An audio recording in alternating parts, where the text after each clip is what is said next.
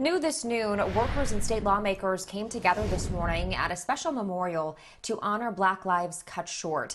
The event took place on the sidewalk in front of the state capitol. Organizers used the opportunity to speak on new budget cuts, which they say will negatively impact working and low-income communities.